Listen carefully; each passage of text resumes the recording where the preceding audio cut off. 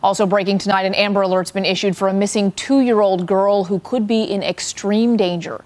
Virginia State Police say Zuri Dorsey was abducted from her bed this morning and taken from her home in Virginia Beach by her estranged father. Investigators believe he could be driving her to Lewiston Woodville, that's in eastern North Carolina. The little girl stands 2 feet tall. She weighs about 34 pounds. You see her right there on your screen. She has brown eyes and brown hair.